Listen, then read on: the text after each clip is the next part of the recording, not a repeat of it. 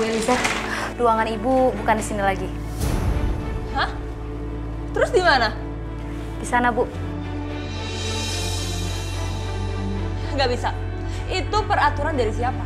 Karena mulai sekarang Bu Ana akan kembali menempati posisinya lagi, Bu. Permisi.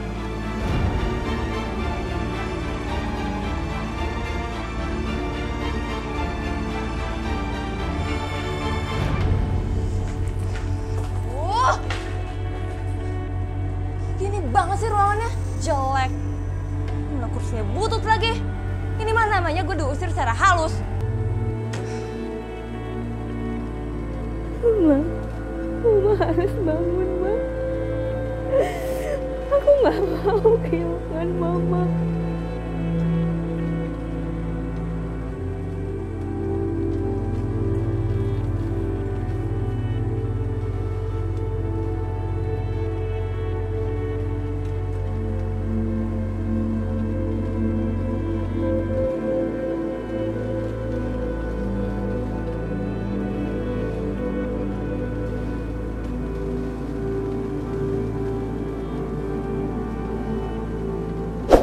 Kenapa sih tampar aku? Kamu udah berbohong. Mama udah tahu semuanya.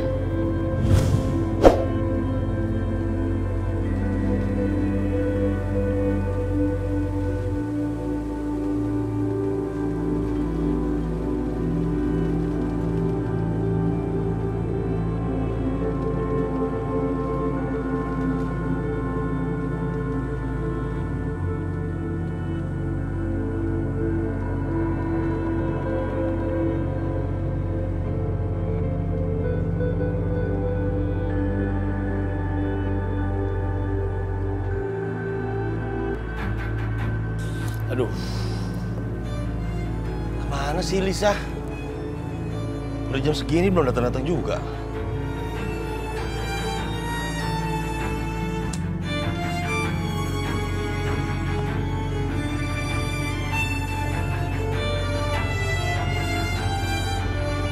Aduh,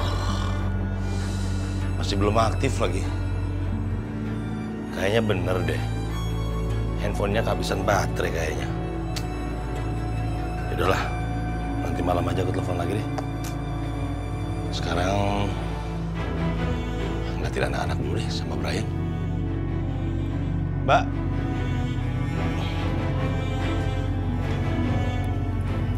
Minta bilnya ya? Baik, Pak, saya ambilkan.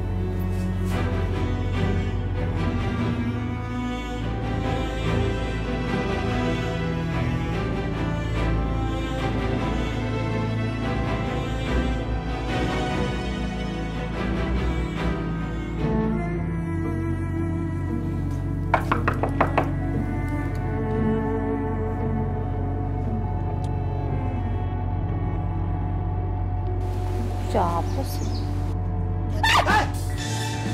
Oh my god. Shh, maaf ya, kirain siapa? Kirain siapa? Ngapain kamu nutup pantai, Brian? Ya, takut tercemar aja. Emang limbah? Sini, Brian. Sini. Ini nih. Ini sama Diana mana? Saya bawain makanan buat mereka. Emangnya Bapak nggak tahu ya? Nggak tahu apa? Kan Ibu dibawa ke rumah sakit, jadi sekarang Mbak Diana sama Mas Dennis lagi nyusulin ke sana. Rumah sakit? Vina sakit apa emangnya? Ya, Yan juga nggak tahu. Yan juga dari tadi lagi nunggu kabar nih dari Mas Dennis atau Mbak Diana. Yan, rumah sakit mana?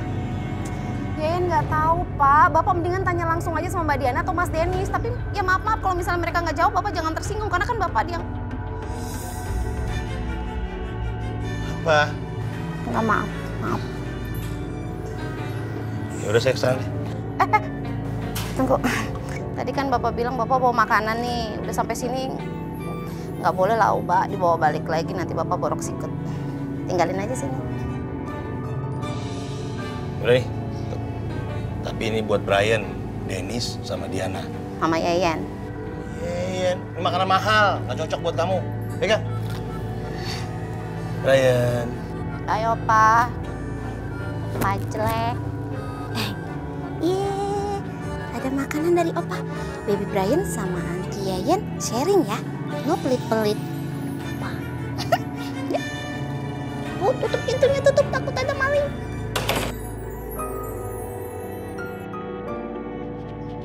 Bayu! Ya ampun, Bay! Siapa nih? Anak! Bay, sumpah deh, Bay, sumpah deh. Aduh, aku seneng banget, Bay, tau gak sih? Klien tuh seneng banget sama hasil syuting hari ini, Bay. Dia bilang dia mau pakai perusahaan aku lagi buat garap iklannya. Tapi hari ini aku mimpi apa ya? Yang tadi peluk kamu 2 kali.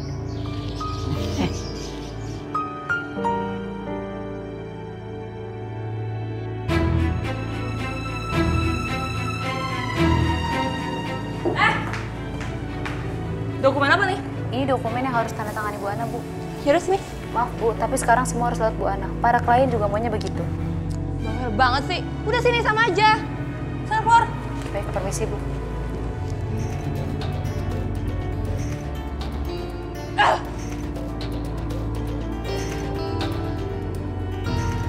Bay, maaf Bay, aku bener aku nggak sengaja, aku refleks Bay.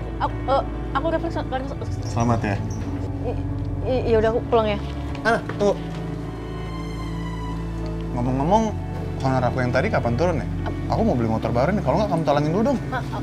Ya, nanti aku kasih kabarin kapan honor kamu di... Sianda. Aku tuh cuma pengen ngucapin selamat lagi buat kamu. Semoga kerjaan kamu makin lancar, semoga proyek kamu makin banyak, supaya kamu kedepannya makin sukses. Amin. Amin.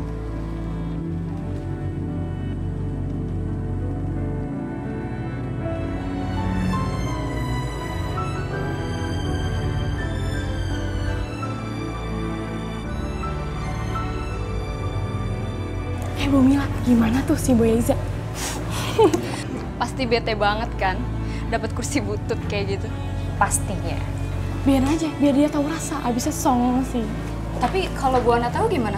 Kan dia nyuruhnya kita nyiapin yang bagus. Biarin aja, sekali-kali kan kita kerjain.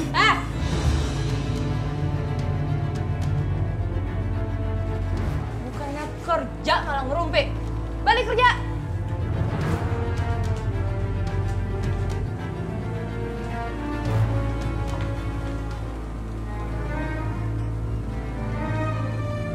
Dok, gimana mama saya? Saat ini Ibu Vina keadaannya sudah tenang. Tapi mengingat kondisi yang dihadapi pasien sekarang, stresnya itu memang tidak bisa dihindarkan.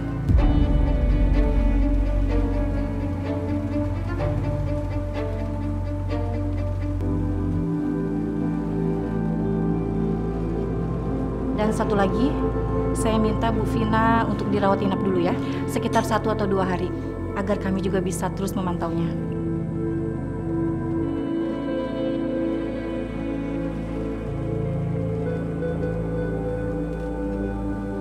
Baik dok, makasih ya. Iya. Ma, Mama bangun dong, Ma.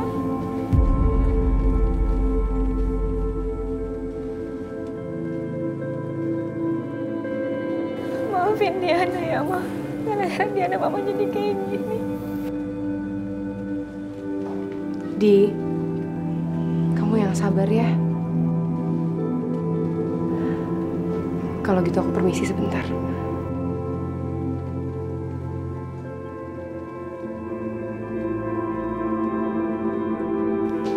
Denis, Diana, gimana keadaan mama kamu? Pak, aku mau ngomong.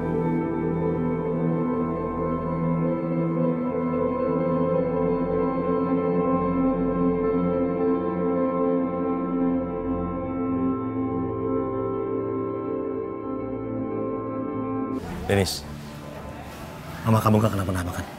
Sekarang ini mama nggak apa-apa, Pak. Gimana nanti? Kalau mama tetap kekeh ngaku kalau dia adalah pelakunya. Dan mama masuk penjara, Pak.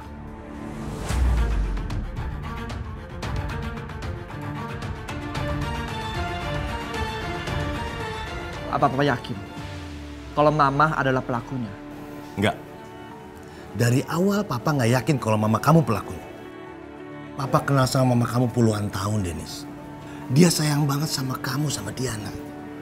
Gak mungkin mama kamu yang nusuk Diana. Iya, Papa benar. Aku yakin pasti ada yang disembunyiin sama Diana. Diana nggak mau ngomong sama aku, Pak. Pak, aku minta tolong sama Papa. Papa ngomong sama Diana, tanya apa yang terjadi, Pak. Ini saatnya, Pak. Papa buktiin kalau Papa masih sayang sama kita. Bebasin Mama.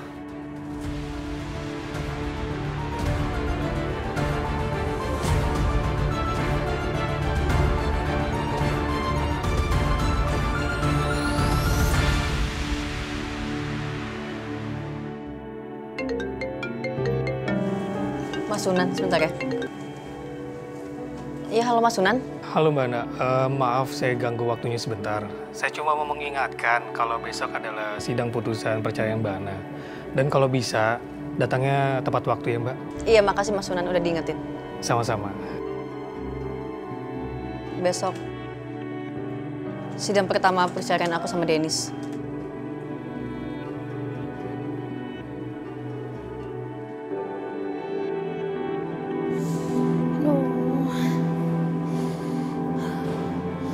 Masih lama banget Mbak Diana sama Mas Denis pulangnya.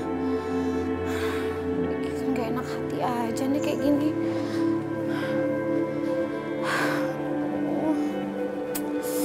Semoga semuanya baik-baik aja ya. Baby Brian bantu doa juga ya.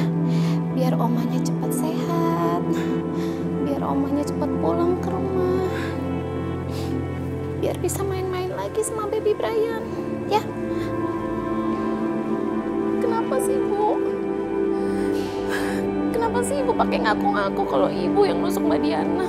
Jen sama sekali nggak percaya Bu. Nggak percaya. Lagian kan yang tahu nggak ada bukti kalau misalnya Ibu ngelakuin semua itu cuma pengakuan Ibu aja. Kenapa sih Bu? Kenapa sih Ibu selalu ngorbanin diri Ibu buat semuanya, buat keluarga, buat anak-anak?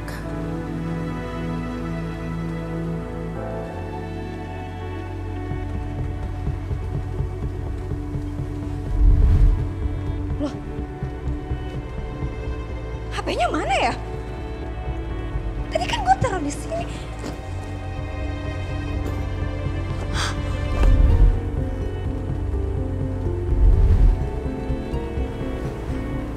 Apaan ini Diana?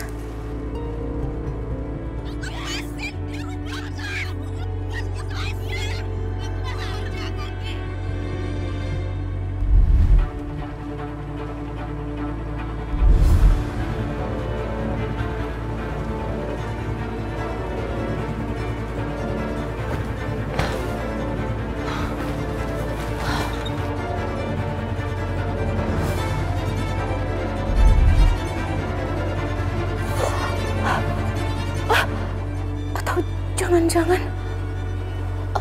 Baby Brian, kita ke kamar Oma yuk. Baik, coba kamu cek rekening kamu deh. Honornya udah di-transfer. Wih, Bayu terima honor. Karena ini banyak banget loh. Kamu nggak salah? Enggak, emang segitu honornya. Kamu tenang aja, Mbak. Itu nggak aku tambahin, nggak aku kurangin kok. Emang udah ada budgetnya segitu.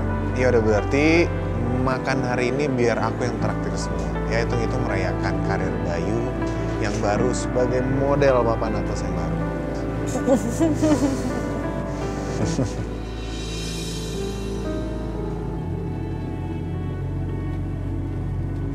Nah, kok mukanya berubah? Pasti mikirin Denis lagi ya? Bukan, Bay. Bukan Denis, tapi Tante Vina. Tapi sekarang aku masih belum yakin kalau Tante Vina yang nusuk Diana. Sekarang gini deh, Bay.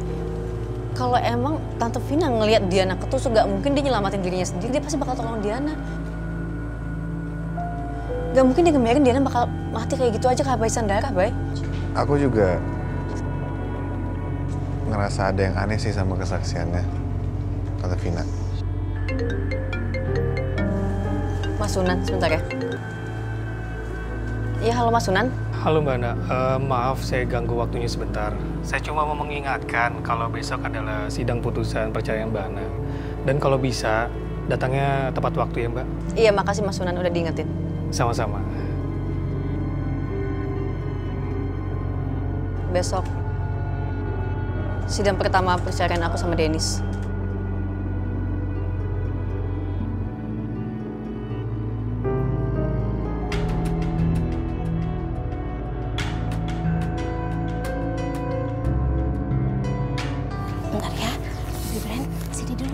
Sebentar aja ya. Kemarin ya lihat di sini. Mana ya? Sayang, soleh, ganteng. Tunggu bentar sini ya.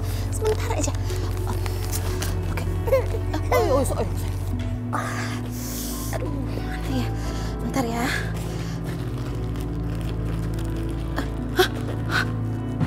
Ini dia. Kayaknya Yayan pernah lihat handphone ini deh. Ini handphone pasti penting banget deh. Ya kalau enggak mana mungkin ibu sampai nyempilin di bawah kasur segala. Tapi ini handphone siapa ya? Apa handphone ini ada hubungannya sama pengakuannya Bu Vina soal penusukan itu? Kita simpan handphone ini ya. Siapa tahu dari sini ada jalannya. Oke, Baby Brian.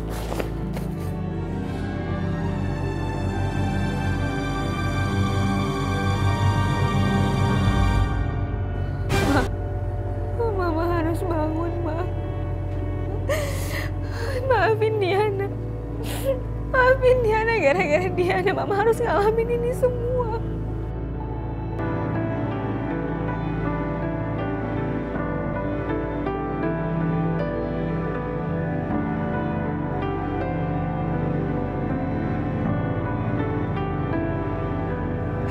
Harusnya tuh Mama nggak usah ngaku kalau Mama itu pelakunya.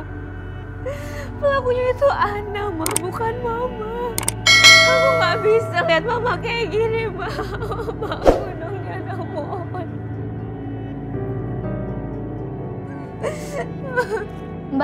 Mbak bisa tenang nggak, Mbak? Bisa mengganggu ketenangan pasien, Mbak. Kasihan pasiennya. Pak, tolong Mbak Diana dibawa pulang, Pak. Kalau Mbak Diana terus-terusan begini, bisa mengganggu ketenangan pasien. Diana, ayo kita pulang. Nggak mau.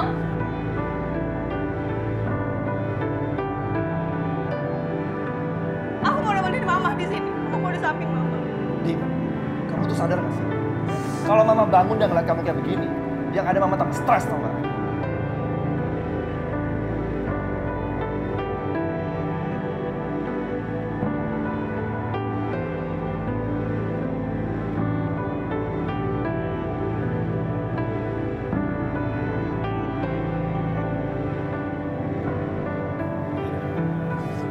Bapak, nggak mau pulang, Bapak.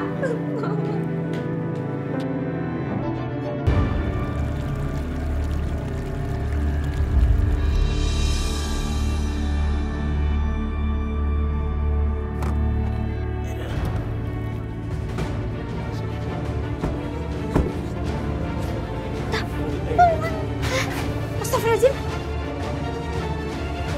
Bapak. Tolong ya. Bapak, kenapa Mbak Diana? Astagfirullahaladzim. Iya, Pak.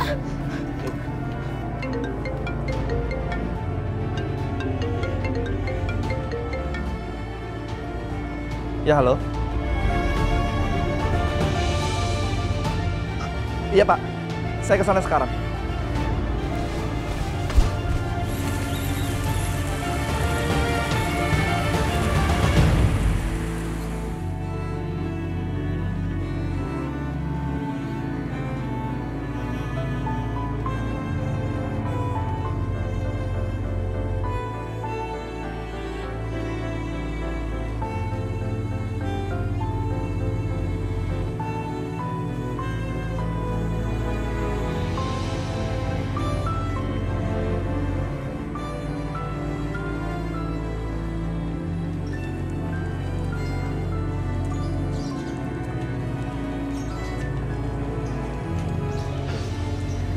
Kamu sama Sunan ada apa-apa nggak sih?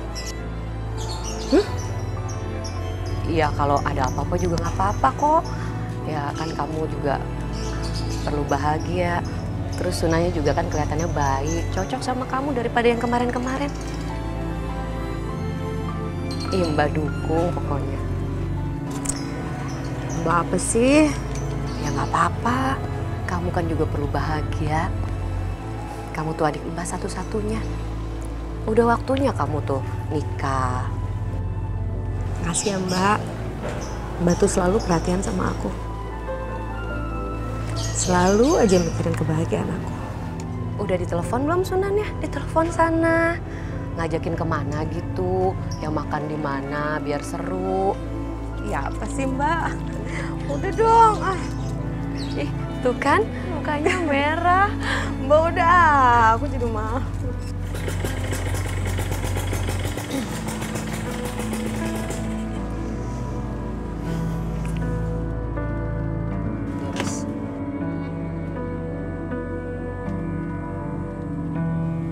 An, aku mau ngomong sama kamu.